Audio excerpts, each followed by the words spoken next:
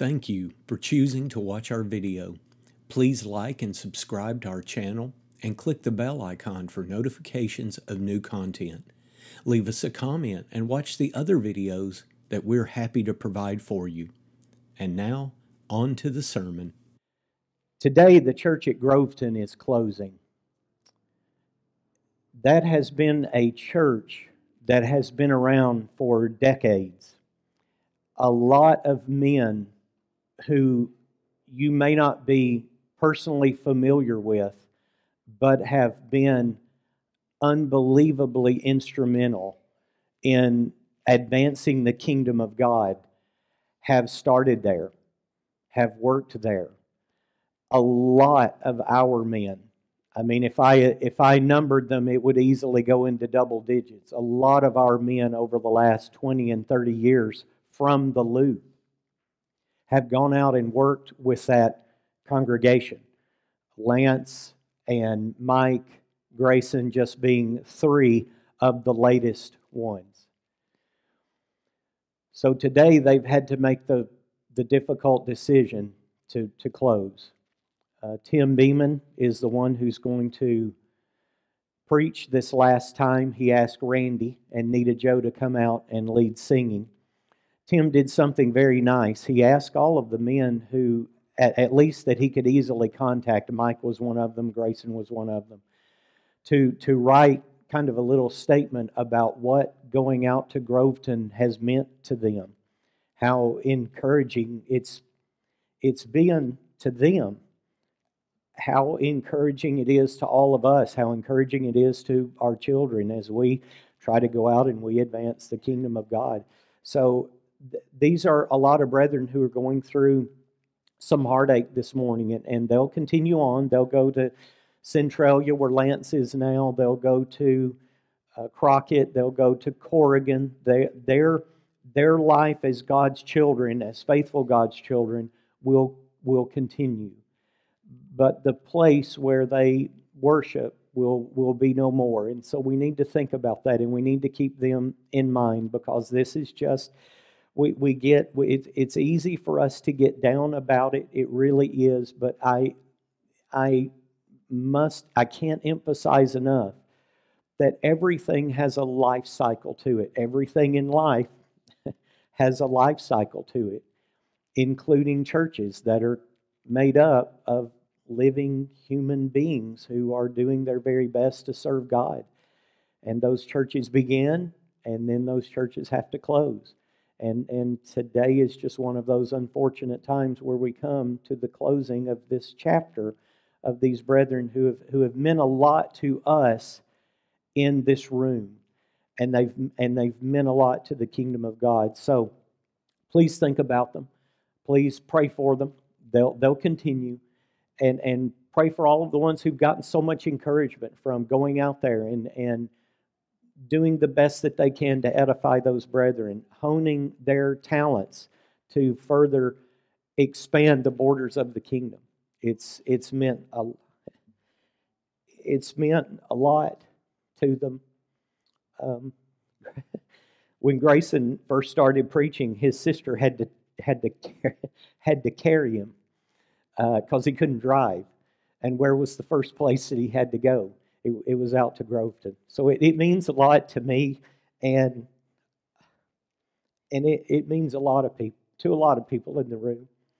But we're going to look forward this morning. We're actually going to look into the future, because that's a great place for us to look, and it's a great thing for us to think about. So let's go to Acts chapter 5. Acts chapter 5. In Acts chapter 5, we're going to think about the conversion of the multitudes. But before we get there, I want you to think about what a lot of people think of conversion today. If you watch the Super Bowl, there were several advertisements on the Super Bowl from a group of very, very wealthy Bible believers, and they surrounded the theme of "He Gets Us." So this advertising campaign went into last year's Super Bowl. They were broadcast throughout the year in 2023. Now that as 2024 has rolled around, we reached this year's Super Bowl.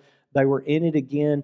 To my understanding, the sum total that's been spent has been around $1 billion. So this has not been a small amount of money.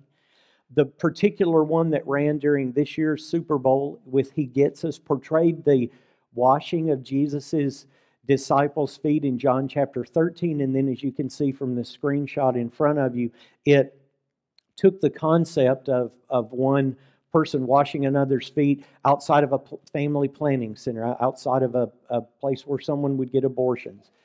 And the idea of people being servants, and even the idea of Jesus getting us, is a biblical concept.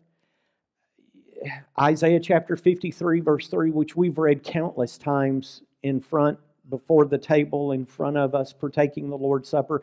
The Lord was acquainted with our griefs. He knows our sorrows. The idea of Hebrews chapter 4, verse 15, He sympathizes with our weaknesses. I mean, Jesus Christ gets us. He definitely does. But if I'm being as charitable as I possibly can, this kind of effort, and I know, I'll go ahead and admit that boiling down the essence of the gospel in a 30-second commercial is incredibly difficult. But it's a little bit too much of a soft sell. Here's what I mean by that. The idea that Jesus gets us is correct. But if you stop there, you miss the essence of the gospel. Jesus wants us to come as we are, but it doesn't end there. Jesus wants us to come as we are. He wants us to hear the life-giving gospel. He wants us to respond to that gospel through repentance, through changing our lives, coming as we are, but not leaving the same way. He wants us to be faithful, good servants of His for the rest of our lives. I know that's difficult to boil into 30 seconds, but really that is what the gospel wants. And when you even go to the website, hegetsus.com, there's a lot of very soft sell ideas. One of the first things, and I couldn't let the animation run, I couldn't capture the animation so that you could see it, but right when you log in, I mean, what kind of plays in front of you are ideals to kind of distance themselves from what people think about church. We're not going to be judgmental. Jesus gets us. In fact, we're not even going to push that you come to a church. And it raises the question, Jesus absolutely gets us. But guys, do we really get Him? Do we really get Him? I can convince you in minutes that Jesus Christ gets us. But do we really get Him? And one of the ways that we're going to show that, in fact, actually the only way we're going to show that this morning, is by looking in the book of Acts. Because in the book of Acts, you've got the conversion of the multitudes. And there are three things that are taking place in this conversion of the multitudes that helped people, that allowed people to be obedient to Jesus Christ. And so as we kind of meander through the context of Acts chapters 3, 4, and 5, but particularly chapter 5, let's notice, what were three things that actually helped the church grow? I talked about the fact, I mentioned the fact that we're going to talk about the future, and this is it. We need to consider that future. So, let's go to the book of Acts. First up, in the book of Acts, let's consider in Acts chapter 5, let's begin now in verse 12. Acts chapter 5 and verse 12. This will kind of set the stage for us. Acts 5 starting in 12. And through the hands of the apostles, many signs and wonders were done among the people. They were all with one accord in Solomon's porch right there in Jerusalem. Yet none of the rest of them dared join them, but the people esteemed them highly, and believers were increasingly added to the Lord, multitudes of both men and women. So how did they do that? The first point that I want to make to you is that they did it with powerful preaching. And you would think that powerful preaching had to mean they had to have powerful men. So Acts chapter 4, let's look in verse 13. Acts chapter 4, back up to verse 13. And as you're kind of turning there, the context of 3, 4, and 5, because they do form kind of a unit, is that in Acts chapter 2, the church is started. In Acts chapter 3, they're starting to preach around in Jerusalem. And as they start to preach, there is a lame man. And Peter and John heal him. And so it causes this incredible controversy that the Jewish leaders just can't ignore anymore. So 3, 4, and 5 then see them kind of embroiled in this controversy of healing this man that pretty much no one can deny, but then asking, what can we do about it? So Acts chapter 4, verse 13, in describing the people who were doing it, and this is primarily Peter and John, but it includes all of them. It said, now when they saw the boldness of Peter and John, and they perceived that they were uneducated and untrained men, they marveled, and they realized that they had been with Jesus.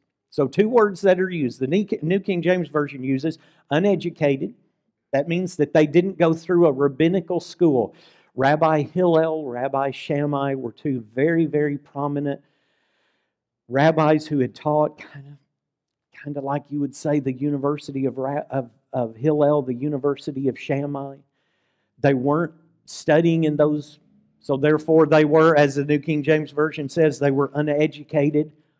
The word untrained means that they essentially weren't set up to be in front of public.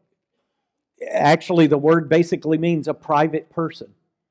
These people weren't geared to be orators, to be in front of other ones, but they had been in front of, they had been with Jesus. By the way, John chapter 7, verse 50, Jesus was called untrained.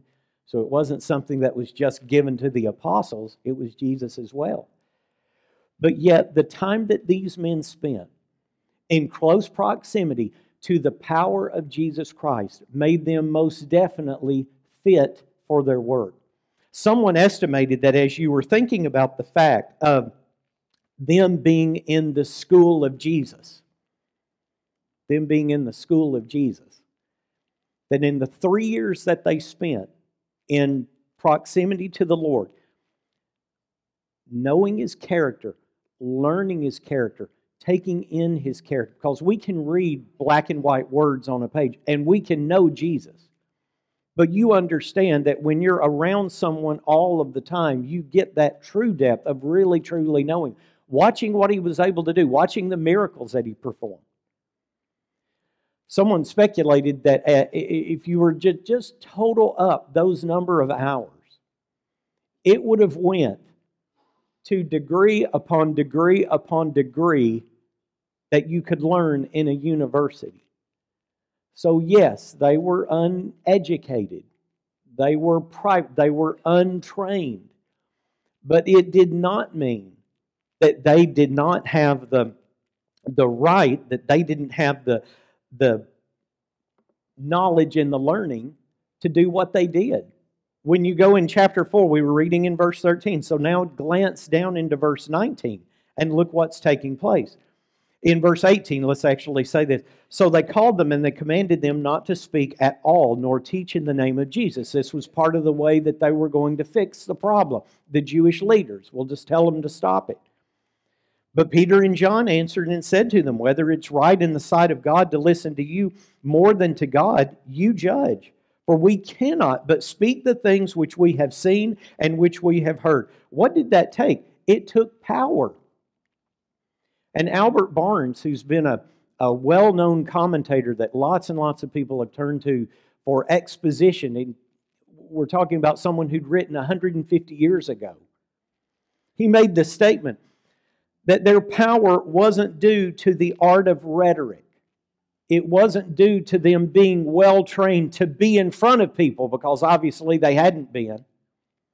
He said their power comes from the deep conviction of the truth of what they spoke.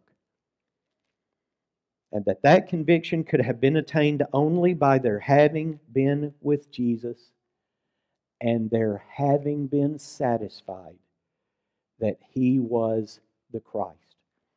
And brethren, when we think about the fact of someone being convicted that Jesus was indeed the Son of the living God, that He was the Christ, that's going to be of far more value than any kind of letters that someone can put behind their name. It just absolutely is. And so when we have people who stand in front of us, and whether they're going to preach, or whether they're going to teach, or whether they're going to spend time with us personally, sit down with us in our homes, in coffee shops, and talk to us about the gospel, those things have very little meaning. What does have meaning is how convicted they are that Jesus is the Son of God, how willing they are to put their lives on the line to try to teach such a noble truth. The New Testament church could grow. And as we are today experiencing the life cycle of churches, how they begin, how they continue, how they die, we know that they can always continue, not by getting away from powerful preaching, not by soft-selling the gospel, but by having people of conviction and truth, those who are willing to stand up and say what needs to be said. Now, let's secondly kind of look at this from another idea. Let's go to Acts chapter 4 again. Now let's looking a little further in the chapter. Acts chapter 4, let's look in verse 31. I had said that these men were ignorant and untrained, uneducated and untrained. Think about what they were. I mean, they were fishermen, they were herdsmen, they were carpenters, they were farmers, they were tax collectors. But what did they have? They had the capability not just to show people truth, but they had the ability to live it out in their lives. And boy, did that make an enormous difference. Acts chapter 4, now let's look in verse 31.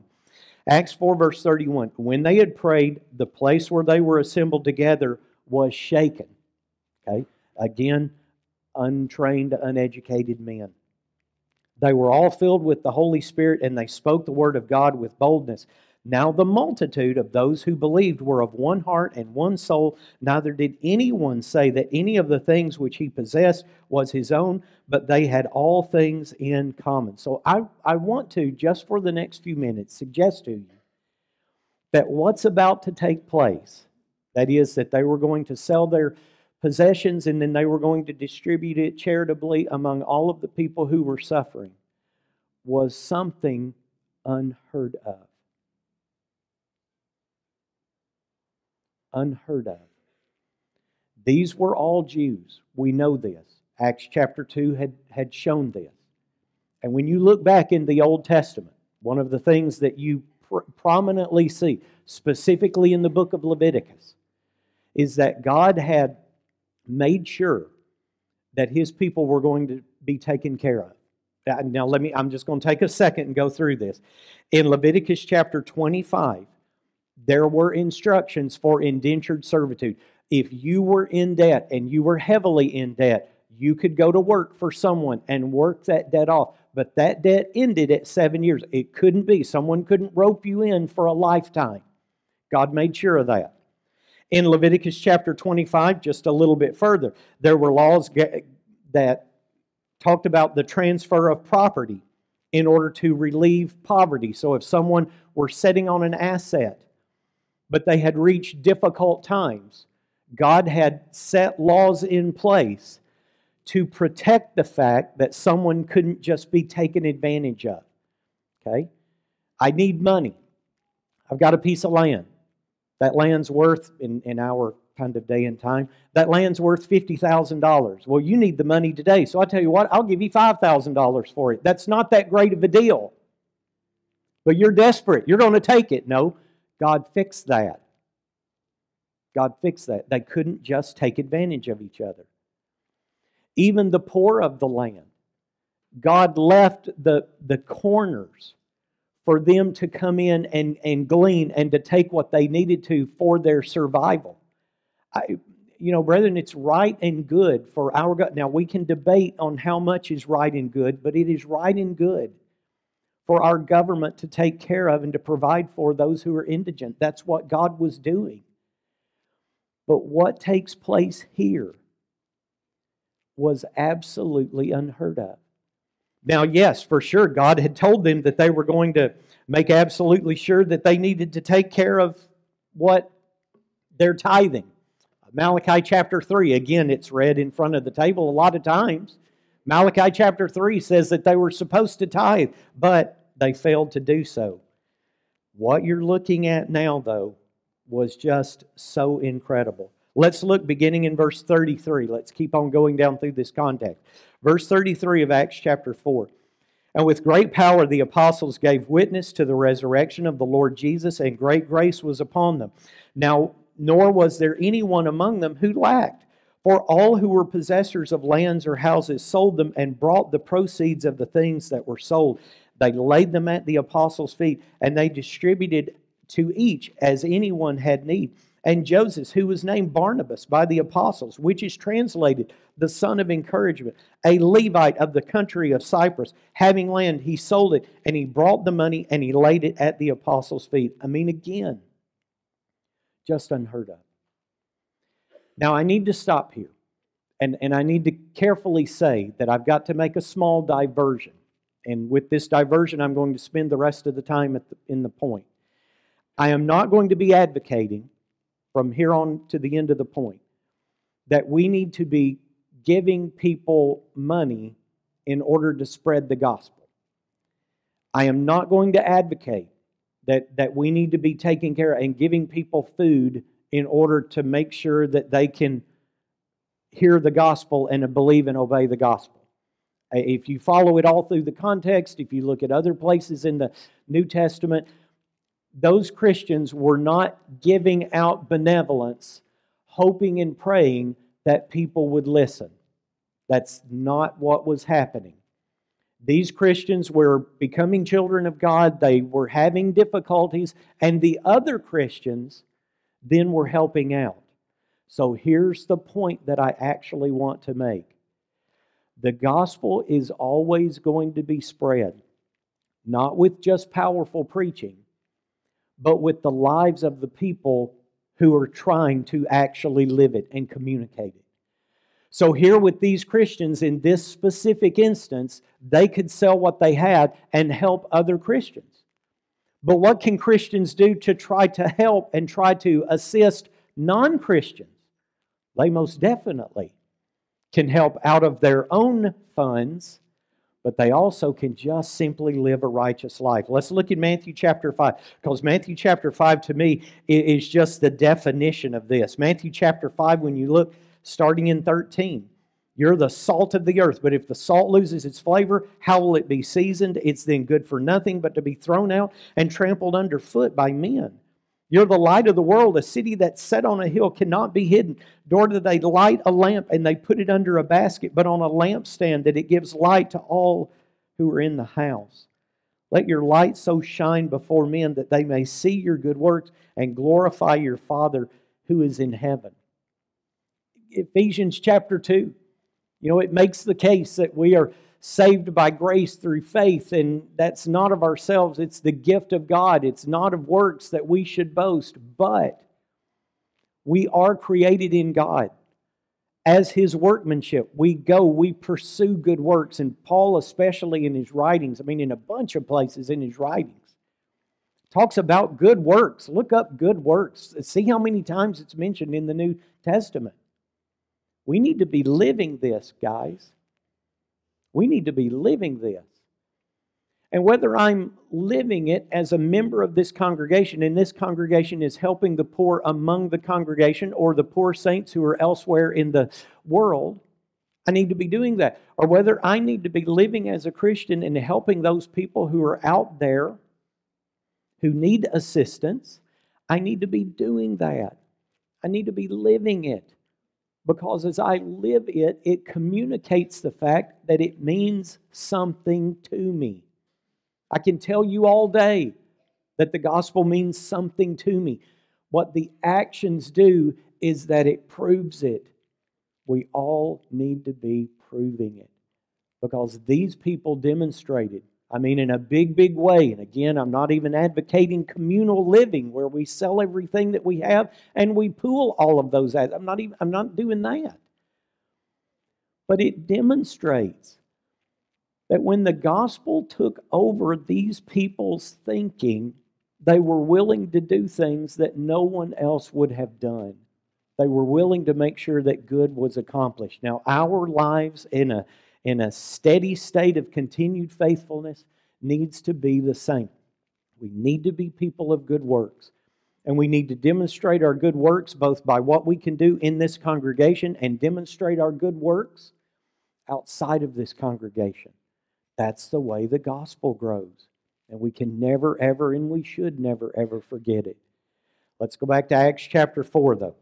Let's go back to Acts chapter 4, because Satan knew just how effective this was going to be. And the devil, you can imagine, is seeing something that was so good in Acts chapter 2, and then it having a little bit of problems in Acts chapter 3 and Acts chapter 4, thinking outside persecution surely will dampen their resolve, and it didn't. So then came another problem, a whole different kind of problem, a problem that was from within. And that is always the way that the devil's going to work. If the devil can't get you from without, he will try to get you from within. And I hope that all of us are well aware of that. I hope all of us can stand, because this is the definite point that's made in Acts chapter 5. Satan couldn't get them from without. He's going to get them from within. So, Acts chapter 5, beginning in verse 1, Acts chapter 5, beginning in verse 1, we're going to see that the church had to grow in a way that it doesn't seem like it's natural or it doesn't seem like it's normal, but it actually grew by the fact of corrective discipline. So let's start in chapter 5, reading in verse 1. But a certain man named Ananias with Sapphira, his wife, sold a possession. Everyone was doing it. Everyone was doing it. And so here they are, they're doing it too. And he kept back a part of the proceeds, and his wife also being aware of it, and brought a certain part and laid it at the apostles' feet. At this moment, there had been no wrong done.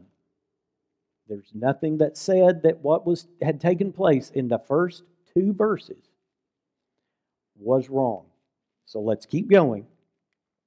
But Peter said, Ananias, why has Satan filled your heart to lie to the Holy Spirit and keep back part of the price of the land for yourself while it remained? While it remained.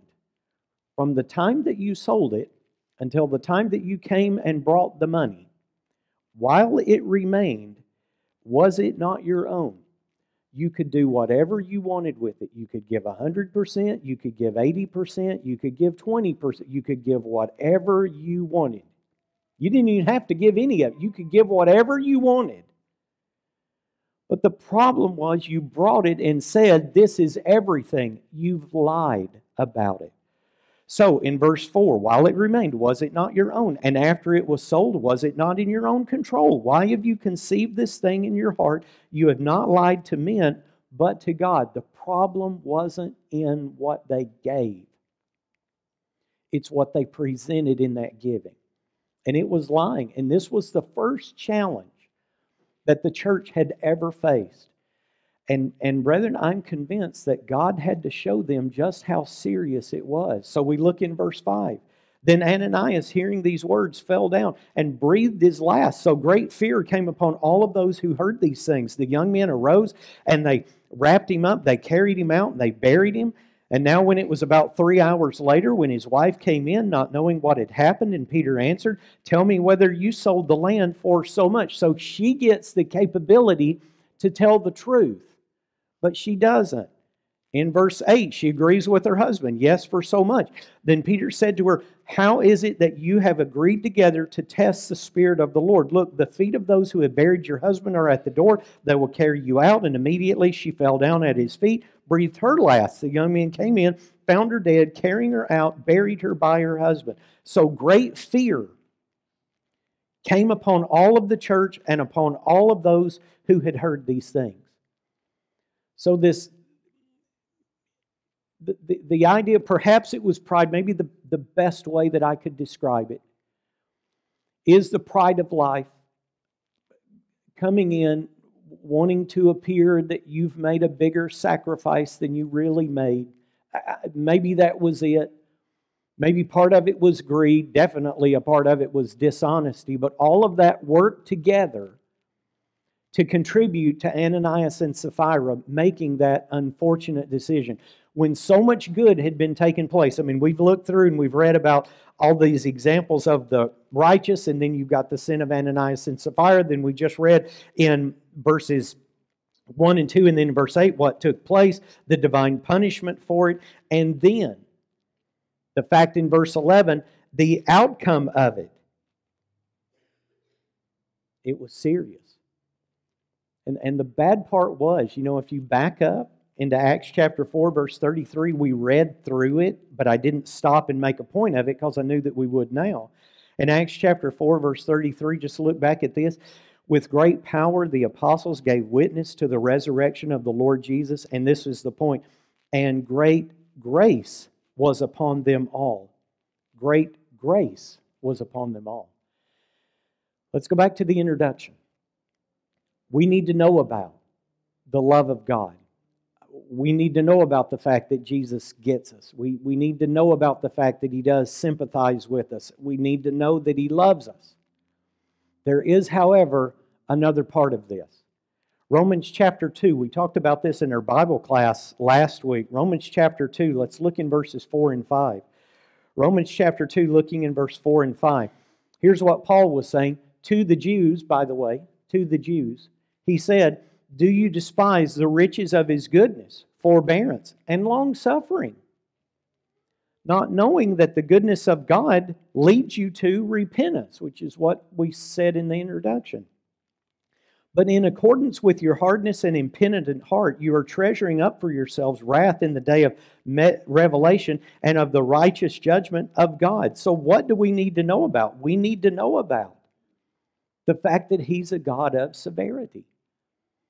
And as uncomfortable as it seems, as difficult as it is for someone to stand up here and have to say it, or a visitor that you've invited to sit there and have to listen to it,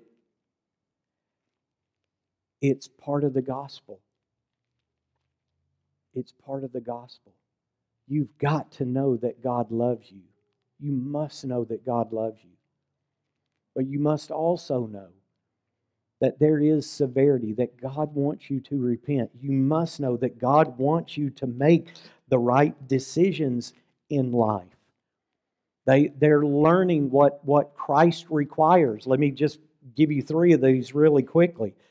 Christ wants us. He wants us to serve Him from the heart, and He wants us to freely do it. Christ wants us to deal with our sins, and He wants us to deal with them very honestly. Come as you are. I don't have a problem with that. But I want to make sure that as you come as you are, you're going to have to make the decision with what you do in your life. I can't make you do something with your life. But I am charged by the Almighty God, along with these brethren, to make sure that something is communicated as to what has to be done. That's why we've got Acts chapter 8, 20 through 22. Here was an individual, he'd just become a Christian, and he'd done something wrong. Sort of just like Ananias and Sapphira. And what was told for him to do? Repent and pray for forgiveness. Don't leave it the way you are. Change it. Change it. Christ expects us. Christ expects us to love each other fervently. And part of that love, guys, means righteousness. It means justice. It means judgment and understanding all that it entails. That's what happens in Acts chapter 5. It really, really does. They learned that the church has to be kept free of impenitent sinners. Because again, go back to point number 2, one of the best ways that a church is able to make an influence in the world is by its righteous life. When there are people who do not live up to that righteous life and they don't want to change, then they've got to be removed from that congregation. What happened in Acts chapter 5 was God's concern. It was a sin against God. He could deal with it the way that He chose. He chose to take their lives. Now, the church now has the right to remove people from its fellowship, to disfellowship them, to express a process of withdrawal or a process of discipline. And again, just like Jesus gets us, and just like I can read about the fact that Jesus washed the disciples' feet, and that was such a tender thing, I also can read in 2 John verses 6 through 9 that God will not fellowship wrongdoing. Acts chapter 5 just taught us that. I can read in my Bible in 1 Corinthians chapter 5 and verses 7 through 11 that those who fellowship sin lose fellowship with God. That was the point. That's why I said that the church has to exercise a disfellowshipping, a withdrawing, an identification that people aren't doing the right thing. That's what happens in 1 Corinthians chapter 5. If we had the time, we'd read the whole thing. But that's what's happening in 1 Corinthians chapter 5. If you continue to act like nothing's wrong when people just walk away from the faith, you're wrong too. So what has to be done? Something has to be done. And that's the removal of that fellowship. And then lastly, just think about this. The fact that this has to be done, because normally most everyone would think that is a massive step backwards. This is what kept the church growing. Look in verse 11 again. Just look in Acts chapter 5. Look in verse 11 again. Acts chapter 5, we're going to read verse 11 again. Then I'm going to go on and I'm going to show you one more passage. Verse 11, great fear came upon all of the church and upon all of those who heard these things. You know, you would think that if you've got to do this, you've got to do something negative, then nothing ever good's going to happen again. But look in verse 14. And believers were increasingly added to the Lord, multitudes of both men and women. And do you know what? I'll give you my opinion. If you don't agree with it, that's okay. People are only convinced about something when they find out that it means something to you. Okay? There's two things that go on. First of all, you've got to identify that there's value to it. But secondly, you've got to realize that it means something to someone else. The person who's trying to convince you to buy this. One of the reasons why you're persuaded is because you understand, you intuitively feel that brand means something to them. So as we go out and we do what we can, we try to live righteously the way that we should. We're carrying about a message, the gospel, which consistently showed it meant a lot to God. It meant a lot to God positively to make sure that the right message and the proper message and the full message is transmitted. But it also means a lot to God in the fact that its pure message is transmitted. So not only do I not have the right to change it, but I don't have the right to leave people who are not doing right, who are doing wrong, and who refuse to change within the confines of the assembly of God's bread, because that's not what God wanted. And you can see that on the screen in front of you. It was serious to God. And as I go out and as we try to live and show that it's serious to us, that's what makes people want to change. That's what makes people see the value in it. You don't act on anything unless you see the value in it. So, how was the church able to grow? The church was able to grow. Acts chapter 3, 4, and 5, in the midst of all of this controversy, it's able to grow because people went out and powerfully preached it, even though they didn't seem to be competently trained for it. They had a conviction. They backed it up by the fact of their righteous lives. And then it was kind of summed up, regrettably, but you just don't have control over things a lot of times, but it was summed up by the fact that when sin did enter among those children of God, it was taken care of. And it served as an example, a communication for us that when sin is among us, we have to take care of it. We don't take care of it the way that God did with Ananias and Sapphira. That was His prerogative. But we take care of it the way that God tells churches to take care of it. It shows that it is serious to us and that it needs to have value to people. And that's where we conclude with the future, with the fact that, guys, following the New Testament can have unbelievable value in your life. Being here can have unbelievable value to your life, and not just to your life, but to the next generation, your children. Not just to that generation, but if that generation then raises their children to be godly people and conscientious people and understanding the principles we've studied about this morning, it can have benefits to that generation. And then it can keep on going. I've met a lot of 3, 4, 5 generation Christians. I wish I'd met more, admittedly.